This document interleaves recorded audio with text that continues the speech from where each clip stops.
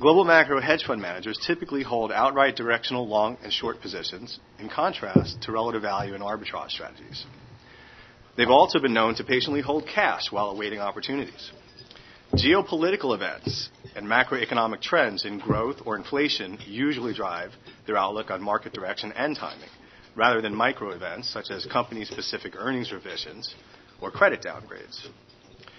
Regulatory, fiscal, and monetary policy shifts, and sometimes wars or natural disasters, can cause abrupt changes in global economies. These changes impact interest rates, currencies, commodities, and equity markets, but they can especially impact risk and liquidity premiums. Surging liquidity premiums can send many market participants rushing for the exit door, often for non-economic reasons such as forced liquidation, and thus overshooting expected equilibrium levels. These explosive inflection points in the markets occur irregularly, but they are the hunting grounds of global macro hedge funds.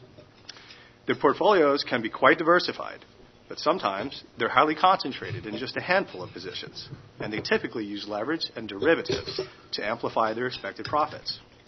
Some invest only in developed countries, while others invest in emerging markets.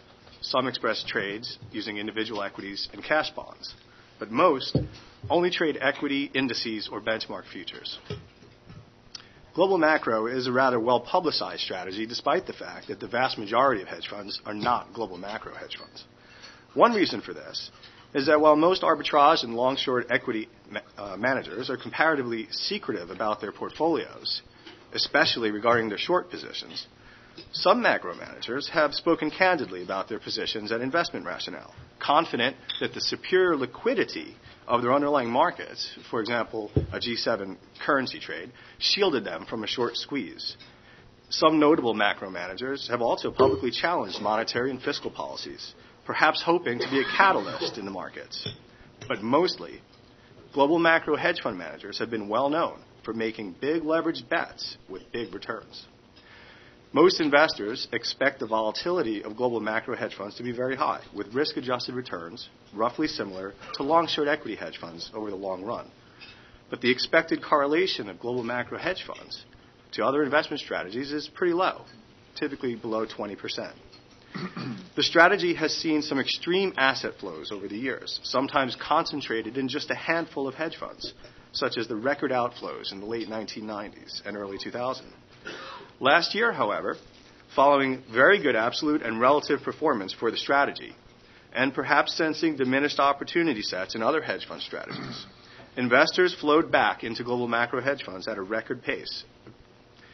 Given the recent asset flows and investor interest in the strategy, and the current macroeconomic and geopolitical uncertainty, and the myriad possible ways to express their views in the markets, I know that our panelists have a lot of light to shed on today's topic. Brett?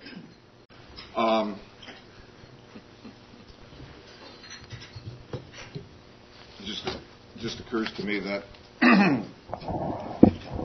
if that's a global hedge macro, I understand that's the generalization of the all global macro. I don't want to be it because what you've painted as a picture of few big bets leveraged up on a macroeconomic outlook.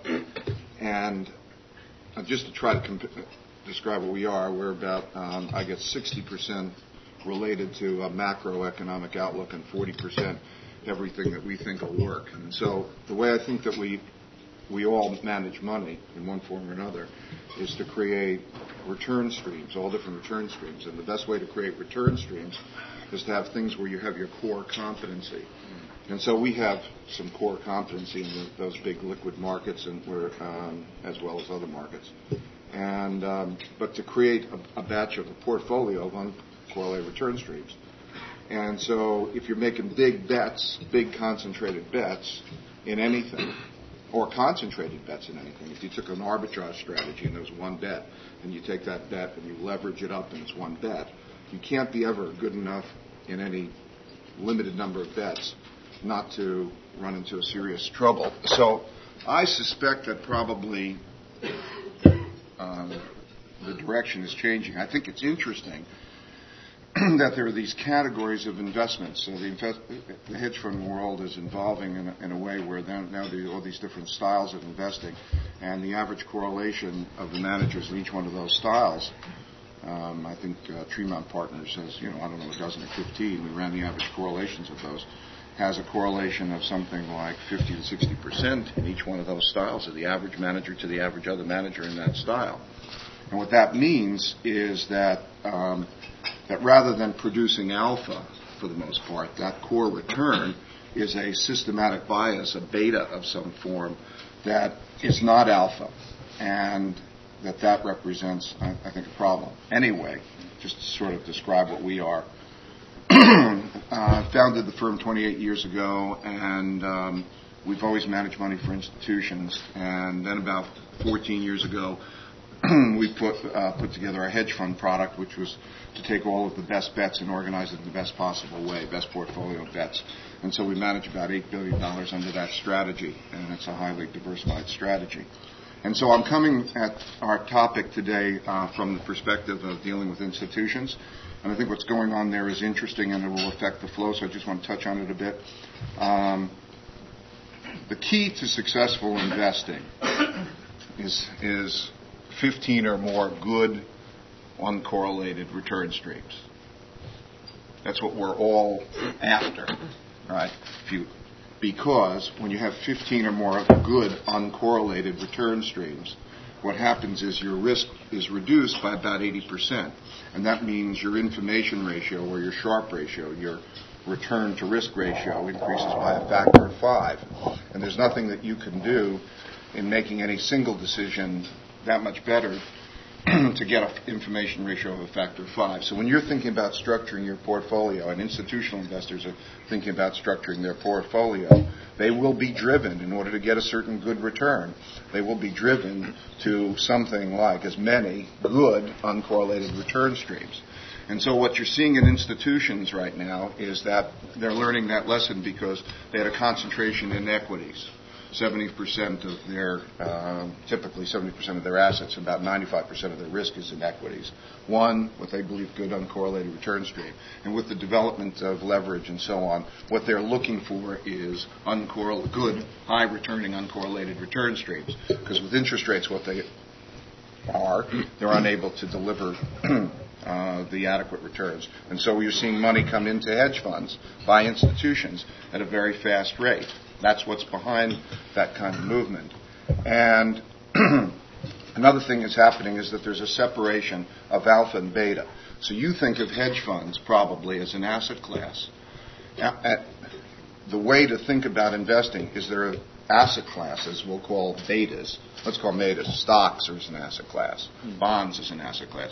You can invest in those passively. You don't need an active management, and it'll produce a certain kind of return stream. And then there's alphas that are value added, and they'll produce a different return stream. And when you're constructing a portfolio of alphas and betas, which is what your portfolio turns out to be, this mix of how much do I want to have in an asset class and how much do I want to have in an alpha, that mix that you put together, your portfolio will be just a weighted average of those mixes, and that and you have to make those decisions. But alpha and betas are very different. And so where we used to invest in a way where there was the investment in an asset class, let's say you'd say, I'm going to invest in equities, I'm going to give it to an equity manager to make money. And so that slice of the pie would be equities and equity managers with alpha and beta together. We're changing the way we're investing so that there are portfolios of alphas and portfolios of asset classes and betas. And now portable alpha and hedge funds are competing, will evolve to compete. And so what is a hedge fund? A hedge fund is nothing more than the alphas. It's alphas mixed with some betas. In other words, there are systematic biases. Otherwise, we wouldn't have these high correlations with those asset classes. There are systematic biases that exist that make it subject to a certain environment, and that there are this mix of alphas and betas, and that's how it's approached. And so those two worlds are coming together to create one world of alpha producers. Okay, and so people in the hedge fund world, you could take a hedge fund. All that hedge fund really is pretty much leveraged alpha. They take an alpha and then they choose to magnify that alpha, in a sense, through the use of leverage. You could take an alpha that's produced by a traditional manager. You could hedge away that manager's exposure. You could apply leverage, and you could gear that up. And so more engineering is occurring that way, and that's the way money's managed. And so the worlds are coming together. Those traditional worlds are coming together, the alpha overlay and the hedge fund, and you're just going to look for managers who can produce alpha, and your goal is to separate alpha and beta. Then how a manager chooses to go about doing that is really up to him, and I think it's just return streams. And so there's nothing too much fundamentally different in global macro in some ways, other than, there are those general rules. Global macro used to be the cowboy who would come in and say, the gunslinger who would say, I'll bet on this and bet on that, and have a few bets, and no bet can ever be good enough that it's going to produce a high enough information ratio that you're not going to get in trouble. So you need diversification. So now when we think about how you produce that, all value added is zero sum. So for a manager to add value, he has to take it away from another manager. That's very different from beta. Beta, if you invest in stocks in a standard way, you'll have an excess return relative to cash. There will be an excess return with a low information ratio. If you invest in alpha, you better pick the right alpha. And so what it really comes down to, in all forms of alpha, is that the smart will take money away from the dumb. It's just basic, just like any other business. So it's zero sum with the smart. So we concentrate. We need to focus in order to compete in this game. It's like competing in the Olympics. It's more difficult than competing in the Olympics. Yet everybody has an opinion in this game. But to compete effectively, you have to focus. And so we choose to focus, and for 28 years we've chosen to focus on the credit and currency markets, and then we create uncorrelated bets. So how do you structure those uncorrelated bets? You structure those correlated bets by taking a lot of spreads. That's by and large what we do. And I think that when you're looking at managers and you're looking at global macro, one thing is that I think you do need a little bit of a macro view, because the fact that the average asset class is the average hedge fund manager within that asset class is 50 to 60% correlated with each other. And you could take those return streams. We took each of those return streams and we plotted those return streams for each asset class. And each of those return streams for each asset class follows something that's very closely related to an underlying bias, an underlying beta. So, for example, if you took the average return stream of merger arbitrage managers and you replicated that by just taking all the mergers and taking and going long those that are being acquired and short those that are acquiring, take those spreads, plot those return streams on top of each other, they're identical. If you take emerging market debt managers and you take the credit spreads of emerging market debt and you plot those things on top of each other, they're identical. So a lot of these things are being driven by what will determine whether that merger arbitrage goes through and becomes a good strategy. Well, the environment. If you have an environment in which the deals fall apart and so on, then that'll go out. And if you have an environment where they come together, then that'll be good. So that there are so many systematic biases which are reflected in marketplaces. Those systematic biases are not alphas.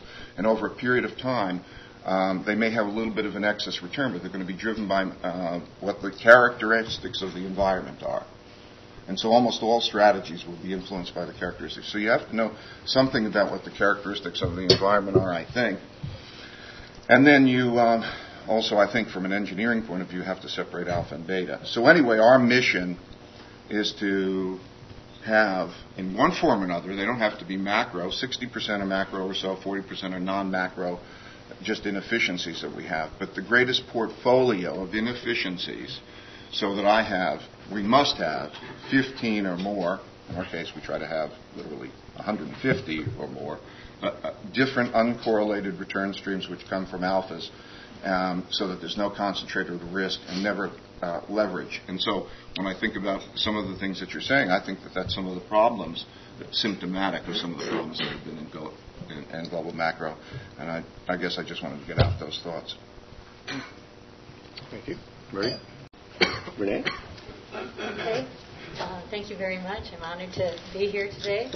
Last week when Bill and Steve hosted the conference call to give the overall heads up on what was expected of us here at the breakfast, one phrase repeatedly stuck in my mind. In a way, we are reviving the lost art of storytelling.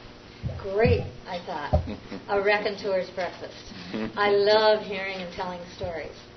So prior to my incantations on global macro, methodology, and market views, I would like to tell a story.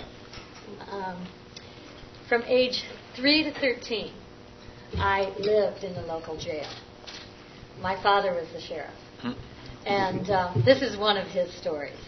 And I will leave it up to you to decipher if this has anything to do with global macro. I think it has everything and nothing, but I'll leave it up to you. So please bear with me for the first 3 to 5 minutes of my 10 to 15 minutes for the story.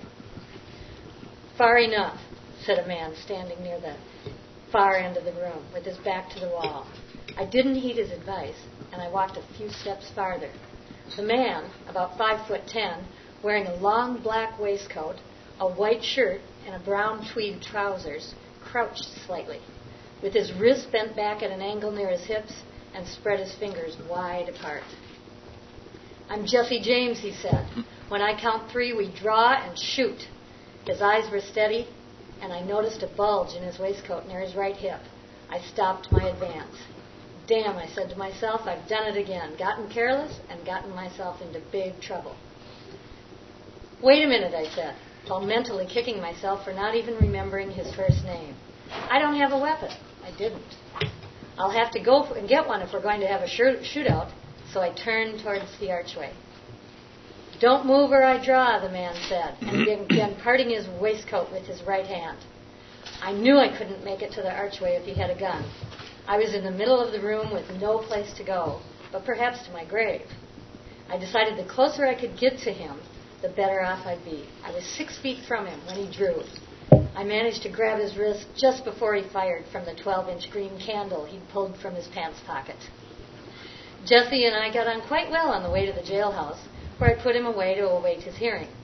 Helen and I were polishing off the last of the Swedish meatballs and gravy from our noon meal when a knock on the dumbwaiter summoned me to the jail, where by now Jesse had transformed himself into a seafarer. He'd stopped up the floor drain in the washroom and turned on the water faucets. The sink was overflowing, and he leaned on a mop handle, swaying to the wash of an imaginary wave in a stormy scene. Later that afternoon, after leaving my man who had reverted to being Jesse again at the Rochester State Hospital, I decided I deserved a bit of stress relief. I chose the Pinnacle room of the Kaler Hotel, which overlooked the Mayo Medical Complex. A sheriff's duties bring him into contact with many characters, and some of his colleagues are a match for even the most unique of them. One of these, Willis Fryer, the sheriff at Dodge County, a snooze-chewing, whiskey-drinking curmudgeon's curmudgeon, called to me as I entered the Pinnacle room. Neil, come on over. Sit down. I'll buy you a drink. Willis intoned in a voice tarnished by drink. He sat slouched in a corner booth accompanied by a white-bearded companion. They both appeared to have been imbibing for quite some time. I slid into the booth beside Willis. Shake hands with my friend Ernie, Willis said. Pleased to meet you, Ernie. I'm Renee Haugerud, I said, extending my hand across the table. I met Ernie here at lunch, Willis said. I glanced at the clock behind the bar. It was 5 o'clock. I had my drink and found the conversation at a level that would have made more sense, perhaps, if I'd been drinking with the boys since noon. I had a second drink and listened for another 20 minutes, during which time, in order to make conversation, I asked, What's your last name, Ernie? Hemingway, he said. Yeah, right, Ernie, I replied.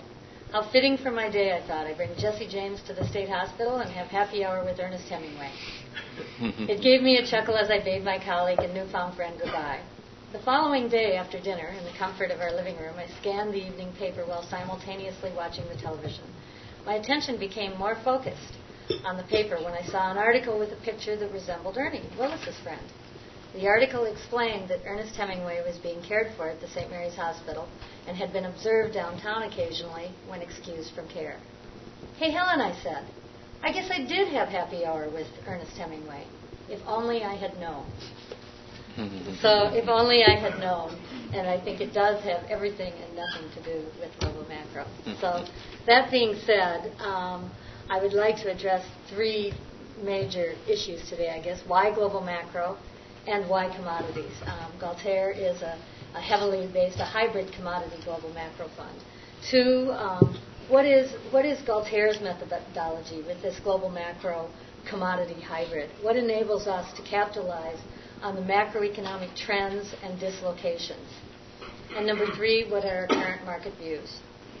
I would like to re-emphasize regarding the global macro, that global macro is not just an investment strategy. Far from it.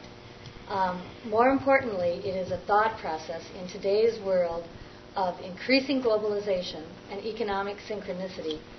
It is incumbent upon all asset managers, whether trading equities, bonds, real estate, or commodities, to understand the impact of global events and the interrelationships of all asset classes on market motivation and momentum. So why commodities? Since early in 2002, actually we could even see evidence of it in 2000, and it was derailed by, in late 2000, but it was derailed by 9/11 in 2001. Commodities as an asset class have left their 2-decade-long malaise far behind them. Increasingly, the global economic environment is becoming characterized by supply shortages due to unforeseen events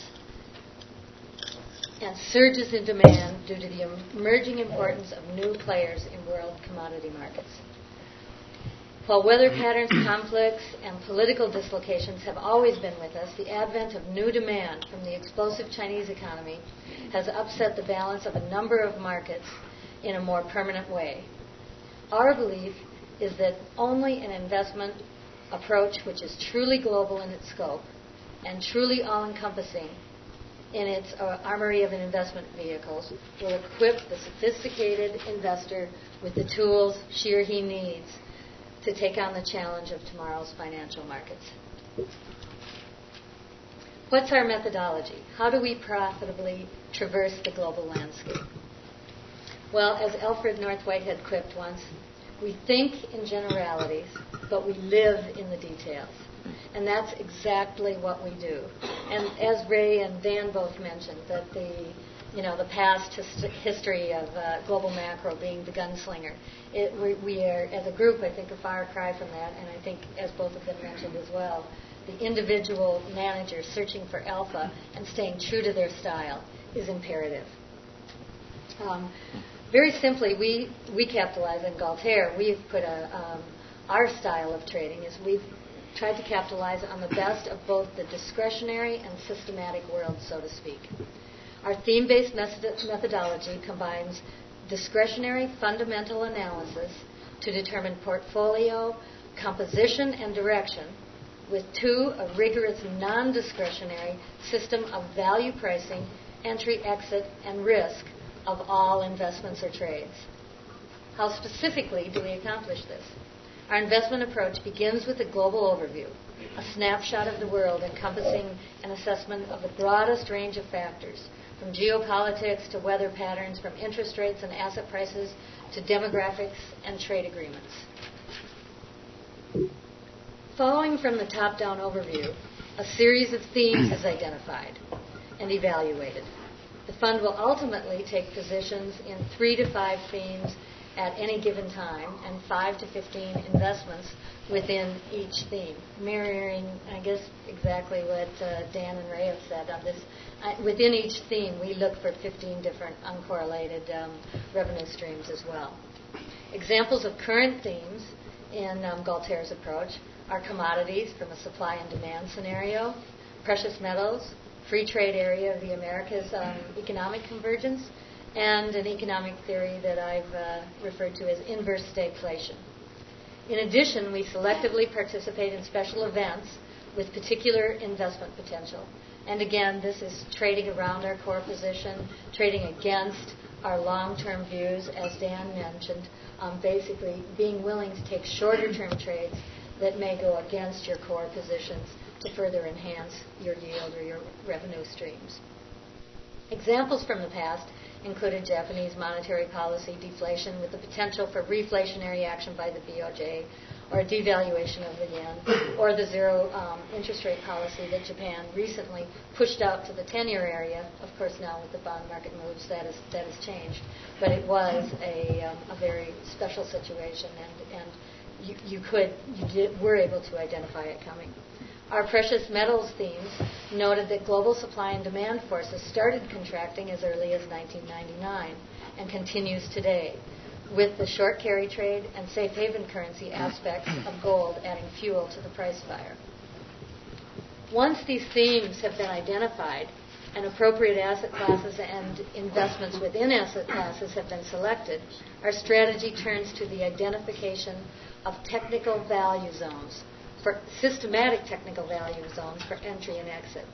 Each position is initiated using a proprietary technical system which I've developed over the past 2 decades of trading. Once established, positions are then subjected to a rigorous risk management system using fixed percentage levels to control losses, both with respect to individual trades and by theme. These are the details. The generalities, in raconteur terms, well, that's easy. We build 3 to 5 silos that we fill up with 5 to 15 investments, several different grains, trade around the core position, and then empty the silo to make way for the next opportunity. Now to the fun part. What are we looking for in 2004? Basically, we still see that global macro is definitely on the rise and will play an increasingly important role across all asset classes. Equities alone in the near term, and possibly even long term, cannot play the role they have played in the past. Investors who stay in equities alone because of past performance and who use the 1993-2000 as their benchmark, the 7 years of plenty, may be in for a rude awakening. And in fact, our proprietary technical system, which does not signify or trigger composition or direction, but it is getting into, if we were to look at the equities as an asset class, it is signaling a short-term overvaluation. Whether this is just a bump in this last year's rally or a top is yet to be seen. And again, diversifying among equities alone will not yield as positive a return as diversifying among asset classes and themes. Number 3, investment in selective commodities and global macro themes represent the best opportunity for capturing value, both from the long and the short side. And we like to think about the basics. What makes sense? The real things: food, agricultural products, grains, gold, natural gas, and even farmland. We have views as well with the recent mad cow, and do think that there is going to be the import bans are going to last a little bit longer than people expect, and that this is one area of commodities that it has come off. It's significantly off its highs, and rallies should be sold for the time being. So that is one area as well to offset the overall bullish nature of our commodity view. Number 4, the free trade area convergence of North American economies will continue to converge, and it's really much like what happened in Europe in 1994. It will just take longer to happen and be more selective. And I agree with the aspects that Dan mentioned as well, that the carry that you have to play to be long the dollar against many of these currencies is negative, and to be short, to be long these currencies gives you a good cushion to take that view. Also, there are, in some of these currencies, I mean, right now we have the Czech Republic rates.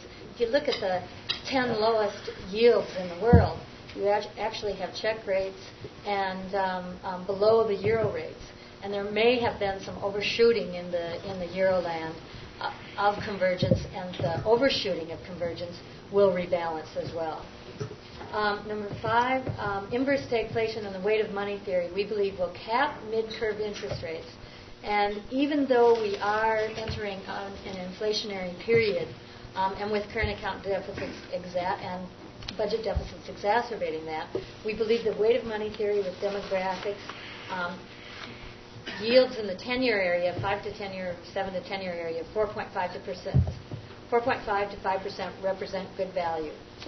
However, stay out of the long end, as with current deficits and ballooning spending programs, the 1030s curve should steepen even further. And while we don't see the Fed raising rates anytime soon, within the next couple of quarters, when inflation and or employment levels pick up, we think the bulk of the rate increases will come in the shape of a yield curve change, more V-shaped or backward L-shaped, with the mid-curve rates possibly even capped below the rate of inflation if inflation rates accelerate in the extreme. So, in short, the time has come for a new mindset for global investment thought leaders. The markets of the past 12 months have borne out the resurgent potential of commodities and the reinforcing power of correctly tailored currency and interest rate exposures. The global macro investor is in the right markets with the right instruments. Thank you. Thank you. Dan? Okay. Thank you for inviting me to the Greenwich Roundtable. I'm happy to be here to give a crash course on how to buy a macro hedge fund in 10 minutes or less. Although I have more experience as a hedge fund manager than as an investor in different funds, having worked for Julian Robertson, Michael Steinhardt, and Steve Cohen, I've seen enough variation in money management styles to have a sense as to what you as investors should be looking for in a good global macro hedge fund manager. From my perspective, everything begins with the anomalous viewpoint. Can your prospective manager come up with something that is not commonly understood or known? Steinhardt used to call this the variant perception. He used to say to me, "What do you know, Dan, that the rest of the world does not? Where is your edge?"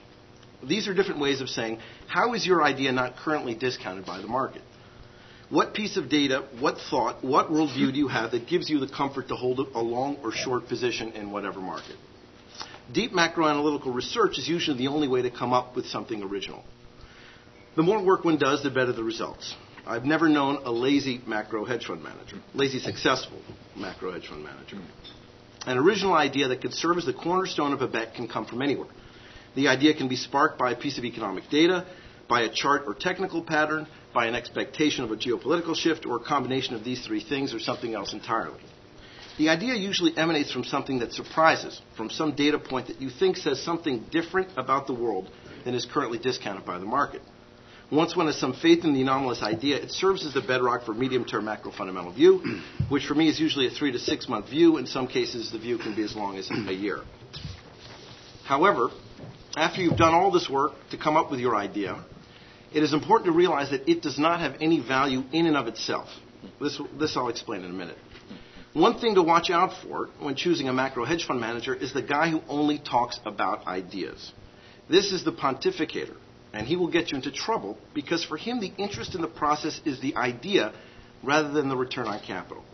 It is important to sense in a manager that he sees the idea as an aid in helping him purchase something at 1 to sell at 4. In the macro game, ideas can be very seductive because they can be so all-encompassing and universal. The seduction of the idea can lead a manager to hold positions through treacherous volatility, and in some unfortunate cases, we all remember 1994, force some managers into positions where their businesses are compromised.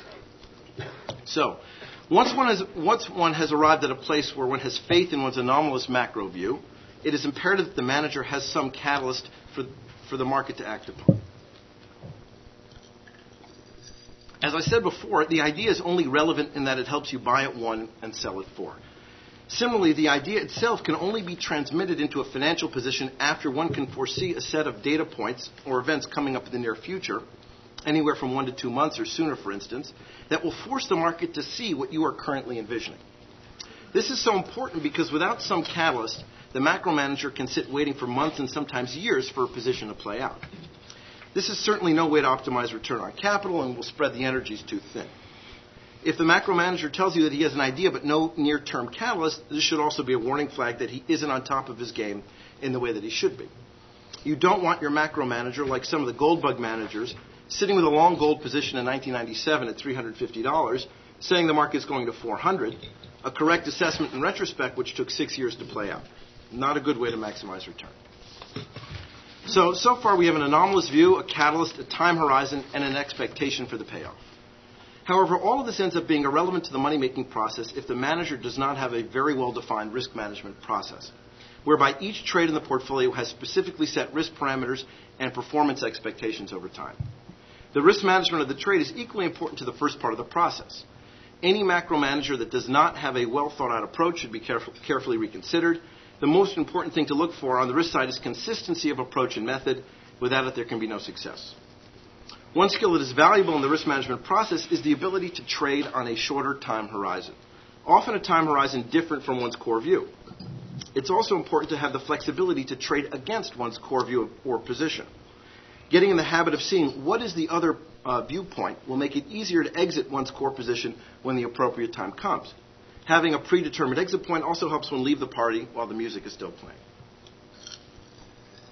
The most rare combination of skills must exist within the macro manager you're considering. He must be able to look out over the medium term, but he must also be sensitive enough to nuance to manage that view daily. A lot of the managers out there are big thinker guys that cannot trade, while others are traders that can't really explain themselves. The rarity is the good macro manager who can see the medium-term picture before it happens, yet has the ability to trade that idea and convert it into performance. Another important attribute of the good macro manager is breadth and knowledge of many markets around the world. Some managers who are truly only fixed income traders or relative value players or emerging market managers say they are global macro managers because they trade in some of the macro markets. As an investor, it is important that your manager has the ability to look across the globe to find the best bets and investments that have the best risk-reward profiles and that are the most obvious from a fundamental perspective. In this way, although it might appear that the macro manager is spread too thin or appears to be all over the place, he really is reducing his risk by being involved in many different markets, some of which may be completely uncorrelated. For instance, right now, today, there is not a clear bet in G10 bond markets, nor is there a clear bet in G10 equity markets, in my view. Also, the dollar has dropped a long way, and there's not a good risk-reward profile to being short the dollar, especially against the euro as it approaches the European Central Bank's 130 danger zone. Right now, our portfolio is primarily along emerging market currencies, the Brazilian real, the Russian ruble, the Mexican peso, the Korean won. In each case, the fundamentals and technicals are very positive. Inflation has been overestimated for years in these countries, and real yields are too high. Investors looking for yield pickup have been piling into the local equity and bond markets, putting upward pressure on the currency as well. The cost of carry to be long the currencies against the dollar is also enormously positive right now. Diversification into many markets is a sign that your global macro manager knows what he's doing. Concentration on one or a handful of markets probably means he isn't really a global macro manager, but rather a market-specific manager. The current environment is so full of macro opportunities that as an investor, you want your manager to be diversified. The environment for global macro should be good over the next few years for several reasons. For one, since the global output gap is still wide, and measures of inflation are still declining, even as we experience high levels of GDP growth, policymakers will need to be activist. When policymakers are active, attempting to generate growth through fiscal, monetary, or currency policy, their actions can be knowable beforehand. I'm not saying that the inside word drives the macro trade, though it can, but rather that if your macro manager is doing his work, he should be able to make a fair guess at what policymakers should be doing. As each country around the world scrambles to generate growth, their policies are, in a sense, foreseeable. Norway and Switzerland, for instance, were very aggressive in using policy to stimulate growth in 2003 by actively seeking weaker currencies through low rates and central bank persuasion. The macro environment should also be good because the large U.S. current account deficit, which really is a reflection of U.S. policymakers' desire to put off an economic slowdown, inevitably results in a weaker trade-weighted dollar. As U.S. rates are kept low to ensure growth, the dollar depreciates against all other currencies and most against high-yielding currencies. This fact also makes non-dollar asset markets interesting, as one doesn't have to worry about local currency market depreciation. As capital flows into non-U.S. and emerging markets, local policymakers become active, attempting to control the effects of foreign capital inflow. Their attempts set off another set of events that are, in a sense, also foreseeable by the good macro hedge fund manager. Despite the opportunities that are now abundant in the macro world, there are risks when investing in a macro hedge fund.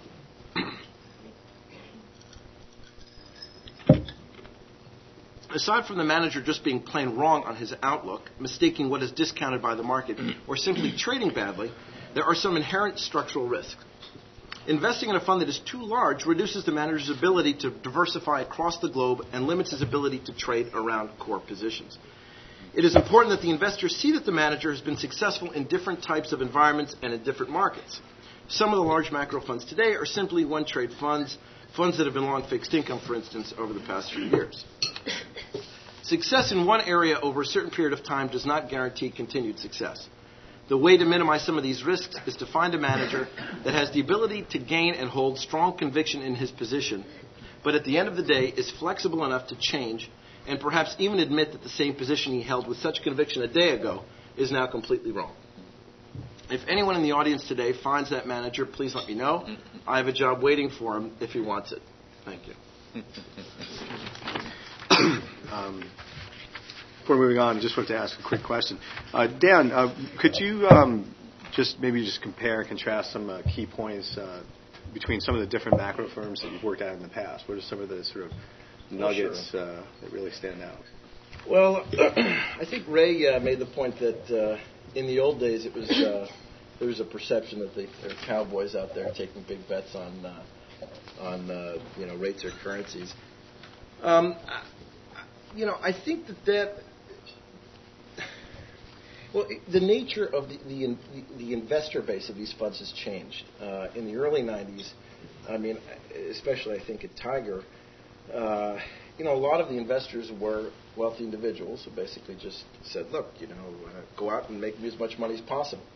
And I think today, fund of funds have become a much bigger component, and their interest is really 15 to 18% without much volatility. So the wealthy individuals, they could take the volatility because they wanted the return. But that really, I think that what the investors want today is different. So I think that has also impacted the way money is made in macro markets. So some of the upside, I think, has been truncated. But there's much more control of the risk now than I would say 10 years ago. Higher risk. I think it used to be much higher risk, higher return, and I think it's now, lower risk and lower return because the investor base has changed. But stylistically, a hedge fund, in my experience, is dominated by the character, personality of the person who runs it. So each hedge fund is completely different. So it's hard for me to go through each one, but that's. I think I've outlined some of the things you should look for. Okay, thanks. Renee, it's a very interesting approach using sort of a value aspect to trade commodities. A lot of CTAs and managed futures funds trade commodities with a momentum-based approach. Right. Do you think that sort of value aspect is a superior approach or a more robust approach? Yes, I absolutely do. Basically what I try to do is extrapolate the really global financial trading and the commodity trading basically off the cash and grain trading that I started out doing. Every trade, every theme is a silo.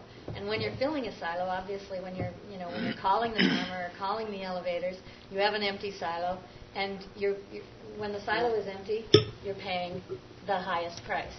As you fill the silo up, you satiate your demand and buy on a scale down. When you're emptying the silo, you sell on a scale up. And this is pretty opposite the CTAs, who are basically buying and selling momentum only after the trend is confirmed. Now, you do have to do this within a rigorous risk management system in a systematic way, and that's what we have found with our, we decide composition and direction, but we are able to basically buy, and it's as Dan said, what you really want to do. It doesn't really matter what the direction is. If you buy it wrong, even if it goes up, we've all seen two managers be, long at the same time or short at the same time, and both lose money or both make money. We want to buy at one and sell at four, and we've basically utilized this system within these technical value zones, a systematic system to buy within that range on a scale down and sell on a scale up, which is the value aspect rather than momentum. Thank you. Ray, you had said that extracting alpha is sort of a zero-sum game, right? If that's the case, how important is ongoing research and development in sort of a systematic approach to extracting alpha, and how important is a really sophisticated transaction methodology? Well, it's the answer, I guess, is it's very important. As value-added being zero-sum. I mean, the basic game is value-added is zero-sum. So you have to have an in-depth knowledge of any bet that you're making that's greater than everybody out there. So when we are all competing in our bets, we have to have that greater knowledge. We also have to have diversification. So the challenge is to have that in-depth knowledge at the same time as you're going to have a lot of different bets. And the mind can only conceive of, my simple mind is only able to think of a limited number of things. And so systemization of that process has to be essential. So I think when you refer to a word, systemization, that's the word that really struck me as being the most important, that I need to think about every single decision rule and have a perspective on that decision rule that encompasses all history and all time frames and be so comfortable that is the right those are the right criteria to make a bet. But I need to have so many of those that I can simultaneously do that. And so systemization allows us to have that kind of perspective so that you can step back and you can analyze and think simultaneously with the mental process of wrestling around with questions. You can also process a lot of information. So the key is lots of uncorrelated return streams that you understand with greater depth than anybody else, and I don't know how you could do it without systemization. Great. I'd like to start just one general question for the three of you, and then open up the Q&A portion to the general members.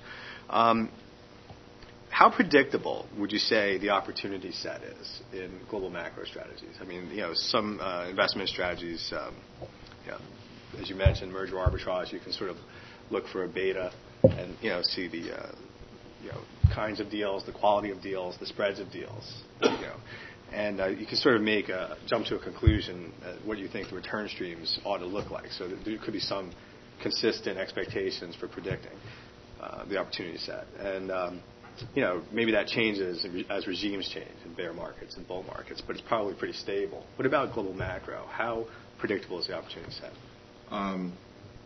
First of all, I want to say that I think that if it's predictable, it's a problem. Okay? So that this notion, in a sense, of taking predictable return streams that, in a sense, have high correlation, mean that you're not having zero sum, you're not having insight.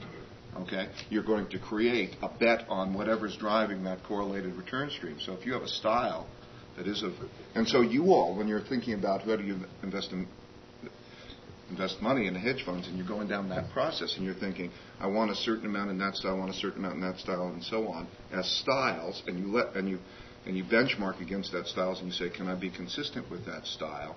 What you're then doing is making a macro bet. And so the question is, what is your talent in coming up with that structure to make that macro bet? So I think the answer should be that there shouldn't be expectations, okay? That what you want is managers who have insights and a lot of different insights. So something that I'm doing should not resemble anything that they're doing, because why should our insights have any correlation? Or why should we have any bias? We shouldn't have any bias. If we do, then it's like those other styles in that our returns are all the bias, not our insights. It's certainly not predictable month to month, even though that's what most investors want. I mean, it's not realistic. But even in some cases, year to year. I mean, there are years where there are a tremendous number of opportunities, and there are years where there are not. So, I mean, macro, I think, historically, has had very bunchy returns. And I think that, for the most part, that should continue because it's dependent upon how many opportunities there are. See, I couldn't disagree more, because I would say that I shouldn't have any systematic bias to volatility.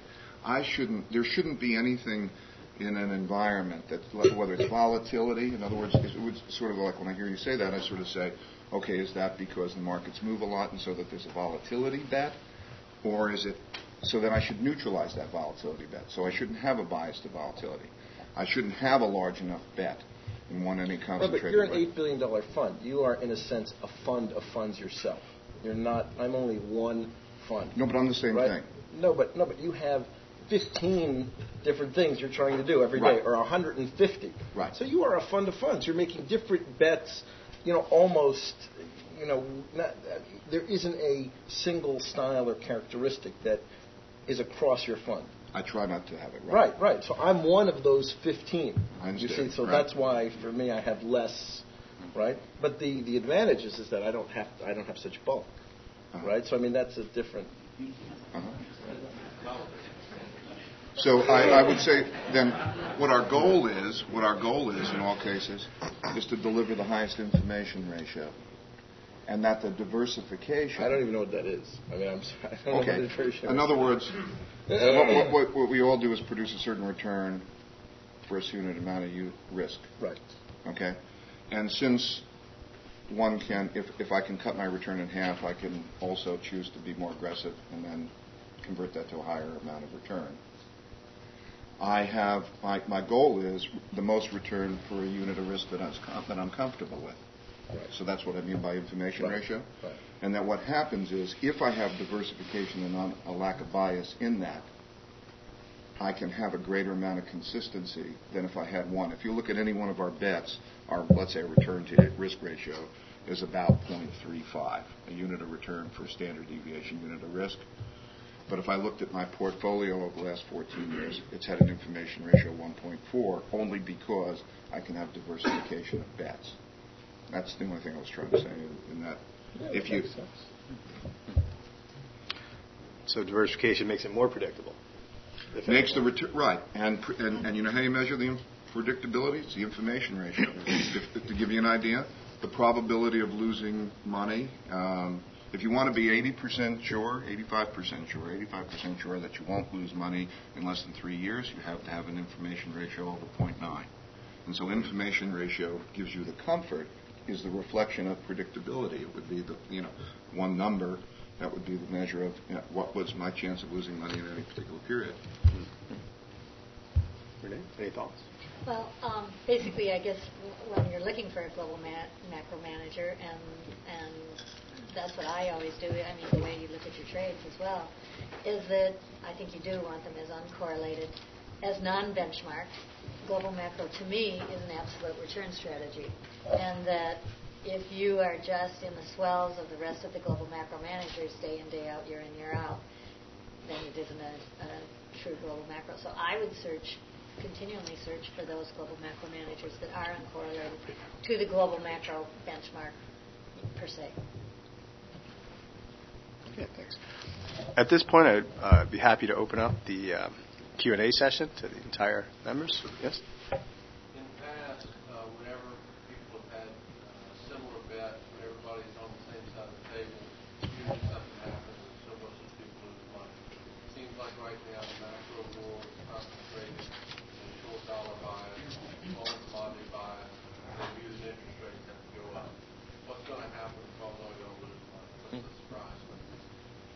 Well, the bond guys have already lost money.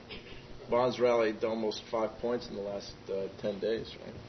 So I think that there was a very, very short position January 1, and they're all getting squeezed. I mean, without that much information. So I told you how short the market was. So you've already started to see that in the bond market, I think.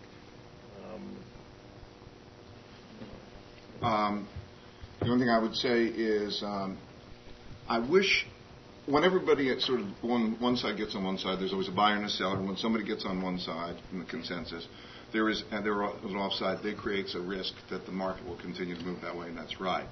If you actually sort of systematically try to structure means of measuring and testing that, you find that that's very unstable. So you can have a move. I mean, think about gold in the late 70s, when take bullish consensus figures or measures of sentiment, and everybody was universally bullish on gold for the last $500 of the move kind of thing. So it's not one of those things that's a reliable. It's not clear how you can't make money knowing that. You have to know enough about the issues. So when I think of, let's say, something like the dollar, here's the way I would think about the dollar.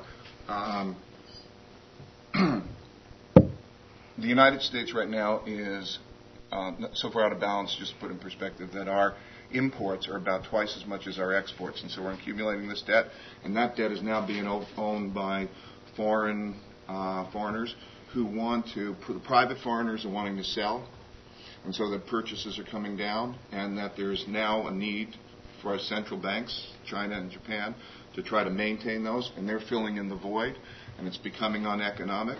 And so today, with a current account deficit of 5.5% of GDP, which means we have to sell an amount which is about 87% of world net savings has to come to the United States on that basis, and we have an economy in which it's in the interest of the United States to devalue, that a situation like that means, I think, today, that since I don't believe that central bankers can control currencies, I mean the track record is perfect, and that it is uneconomic because in China, in order to actually buy those bonds, they have to produce local currency, renminbi, and that's causing a stimulation and a boom that creates a bubble. Plus, in the last 2 years, they've lost $50 billion in their position of holding those bonds.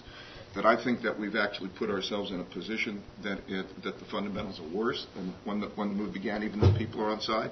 And in the currencies, the currency traders represent an infinitesimally small percentage of the market because most of it is those who are purchasing and selling. We're nothing in that kind of environment. And so I think there'll be a correction because you're in the classic, okay, now the central banks are making a move that they say we're going to stand against this move. And that's the first, and you shake out all of those people, you create that kind of a correction that shakes out all those people. But if you look at the nature of flows and all currency movements in the past, that's the exact time that you set the ingredient for the next flow because they can't back it up. So the question you have to ask yourself still is what is right and what is wrong, right? You can't just be driven because somebody is on one side of the market, the consensus. It's not that simple. It's a consideration, but it isn't the driving force. So you can't presume that somebody's going to be right or wrong on that basis because big moves happen, Yeah, but I sort of disagree a little bit because we were at the same place at 120 earlier in the middle of last year, and we corrected down to 110 on the euro. Now, 110 was a great place to get in, and some of us were fortunate enough to have gotten in at that point. But to have sat through it, people were max long as well at that point in the middle of last year. So, and that did herald a 10% correction. So, for me, that's too much to sit through. I don't know, maybe for Ray, I don't know. The bigger picture I think it's a good question. In other words, the mechanics of that. And I think it's the same place right now. We're probably, we could have a 10% correction. There's certainly no one out there who thinks that we can. And, for some people, that's just a bump along the way to 140 in 05. But, again, I don't see it that way. I think the answer of whether that 10% correction is a problem or not from a management point of view depends on how many eggs you got in that one basket. Sure, of course. Right? Absolutely. So what happens is if you've got, like for me, I'm never good enough that I could say that whether it's going to go down to 10% or not. And when I do, I try to put my rules together and so on. I test those criteria to see whether I can do it, and I can do it within a little bounds, but I'm just not good. So I can't set a tolerance level that is going to make me have to be so precise that I can tell you that it's going to go down. I do think it'll go down that kind of 10%. I don't think I've ever said 10% in anything ever. So then you have to. It's stylistically, again, a very different. Right. So what's essential to you is to have predictability of that kind of movement. I'm just dealing with what it is. I'm not able to necessarily have that kind of predictability. So I have to play it. So therefore, the diversification means and leverage. I don't like hyper leverage. So the only reason a 10% move should be a big thing is because I'm so much concentrated and so leveraged in that position that I'm uncomfortable. I can't be in that position because then when you take on that leverage in that position, then you have a bigger risk. You know what I mean? You're trading off one kind of risk to another. So I can't make the 10% move. It sounds like diversification is one of the keys to avoiding some threats in an overcrowded situation. What about scaling in and out of the positions? Is that an important fact? Transactions cost is critical consideration, So it's not for me because I'm smaller than you. So we have basically very little transaction cost. Never comes into play into our market impact. I don't have. If you ask dealers, they would say that we're not an interesting client because we don't have much impact. The reason that we don't have much impact, though, is that you're managing, let's say, a much smaller amount, but you're much more active. Correct. I'm managing a greater amount, and the moves that I make are much more gradual. And so my impact on the market is literally, like, I don't even almost care whether I do a trade today on the bounce and so on, right? But I just have to have a lot of different uncorrelated return streams. So that's the essence of the difference. For us, also, the scaling in and out is very important, and it's more gradual, probably something in between. But I think, to your question as well, I think given the amount of leverage that when the momentum players jump on a move, both to what Dan and Ray said, supply and demand of supply and demand now is an extremely important aspect. It's like options on optionality. In fact, we used to just do all of our S&D analysis and all of our macroeconomic and micro analysis, and now a portion of that analysis is the supply and demand of the supply and demand. And in the short term, I think you're exactly right, which could, for the commodities aspect and the currency. I mean, I did a survey just a couple days ago, and I can usually, and I've been doing this for 20 years, if you go to 10 foreign exchange dealers, and if 10 out of 10 are one way on a currency, I don't think it's ever failed that it's gone the other way. 9 out of 10 doesn't work, 8 out of 10 doesn't work, but 10 out of 10, any 10 banks. And we basically got there again the other day. But if it changes in a day, then, of course, your little correction is over. Also on commodities, the raging, bullish aspect of commodities, and we've been pretty bullish for, 2-3 years, right now seems to be a little bit overdone, where the supply and demand of supply and demand could affect a shorter-term correction. I've probably, just for information purposes, I've probably had about 5 people in the last month ask me to run a long-only commodities fund. Where 3 years ago, when I would have loved to do that, there was zero interest. So I think the important part is your style, whether it's Dan's or Ray's, or I'm more gradual as well, and I like to scale and scale out with the value. It's sticking to your style and examining just what these short-term aspects or what these moves are going to do in the short term. But it doesn't change the big picture economic analysis. It's just the timing. Okay. Another question? Yes. Inflation still very low, but what you're saying is that extremely inflationary over the next 10 years. Why is it so low still today, given the current environment? And how is that going to change, and how are you playing it other than based on what you're saying about commodities and currencies that they're in? Right. Well, I basically think it is extremely inflationary. I mean, with our current account deficit and our budget deficit, and given the fiscal situation that we have in the U.S., and as Dan mentioned, that you have to take 87% of world savings to finance our bond market, it's really timing and demographics. And that's part of, what I call inverse stagflation, is that we're in this odd situation, which is the reverse of the early 80s, where the early 80s there was massive borrowing, and now the demographics of the whole world is, basically in this massive savings situation. And so and with the aging population, the whole bulge of the demographics is seeking yield. And I think the low interest rate environment can be, it's productivity gains, it's a number of things, it's the deflationary aspects, but on top of it, money is like grain of the 80s. At a price it can be had. And so for me, the elevators that had 10 years of government supplies of grains, now we've got those elevators and silos of money all around the world. So for me, the interest rate scenario is going to affect the shape of the yield curve probably more than an absolute spike in the yield curves. And it's which area.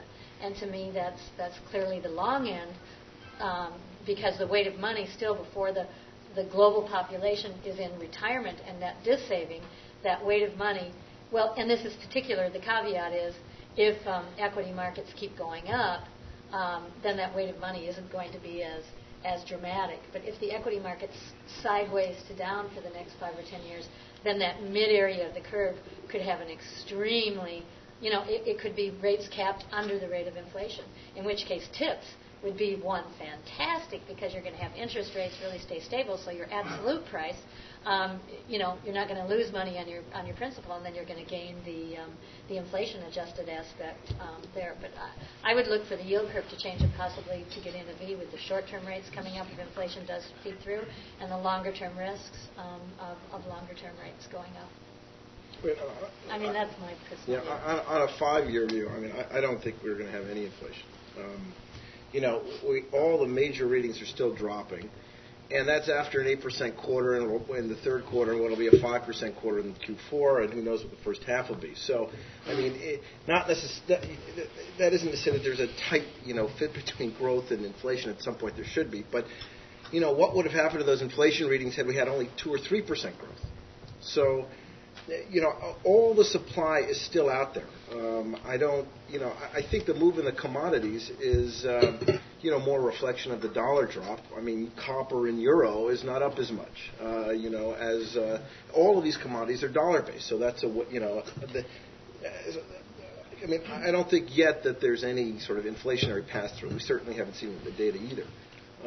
You were going to interrupt me? No, go ahead. No, I didn't mean to. Sorry. So, I think that, look, a lot of the growth, a lot of the activity we're seeing now also comes about from what I would call, one-off stimulus from Q2 after the war. We had, very low rates, and that sparked the refi boom.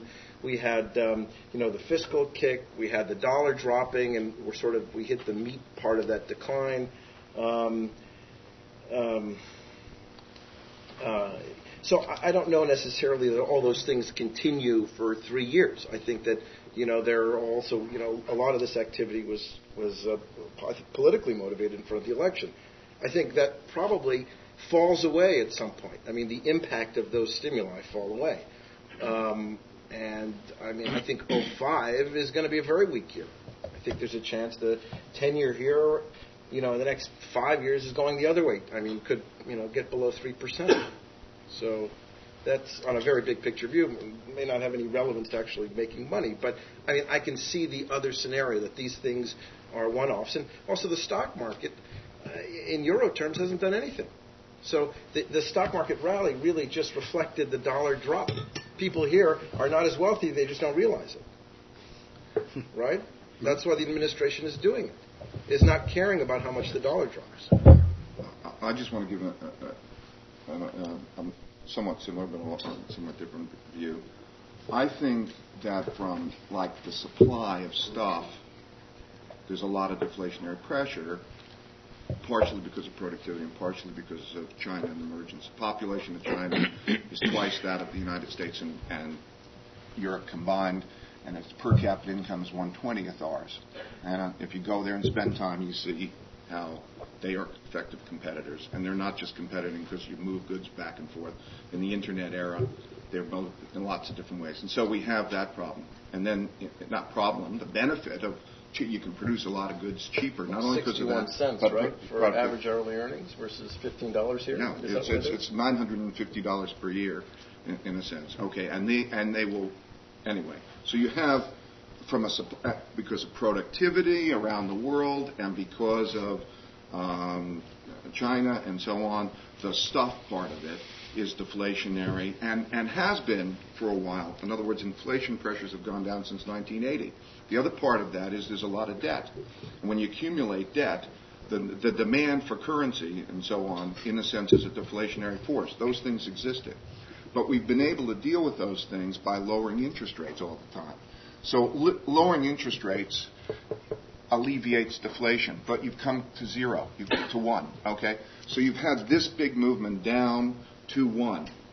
And now, if you look at, so there's a need to reflate, okay? Because you can't have, if you say what would have happened if you didn't have that movement down, then you would have had a deflationary environment similar to Japan. So that you needed to lower that. So now you're at this position. And when you think about, okay, how would you get it to a 9% expected return at a pension fund, someplace like that? How do you get there? You can't get there with the current level of inflation and so on.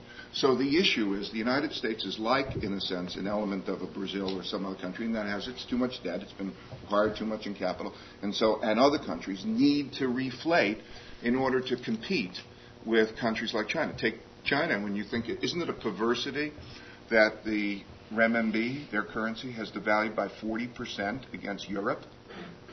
So Europe in price has gone up by 40% against China. I mean, so there's something way out of kilter. So that there are both there are the secular deflation pressure that's coming down that can't any more longer be dealt with cutting interest rates, and there's the need to reflate. And those two things are coming together. And how they play out, we don't know exactly, but those are coming together. And so who's smart enough to say how exactly they'll play out? We have to see. But those are the fortunes. So we're coming, I think, in 2005, I think will be an interesting year because there's plenty of slack in the economy, and the usual things that produce inflation, even the dollar depreciation and import inflation, is not happening. So there's not an inflation question now, I don't think.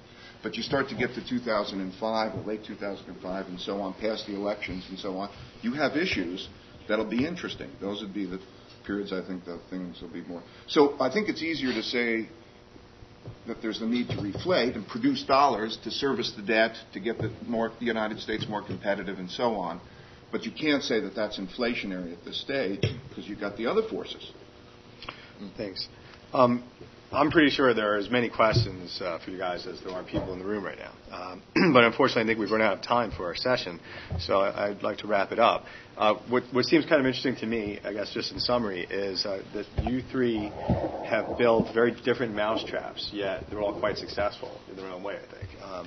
And I think that's kind of a fascinating aspect of global macro. I'd like to thank Steve McMiniman and the programming committee for the privilege of moderating this excellent panel. And hand it back to you. Thank you, Bill. We really appreciate your preparation for this. We went through, all of you, we had a list of about 45 managers, and you're seeing the final cut. Bill selected this panel for its diversity. I want to thank all of you for braving the snowstorm. Just simply, a couple of us went and came here from quite a far ways.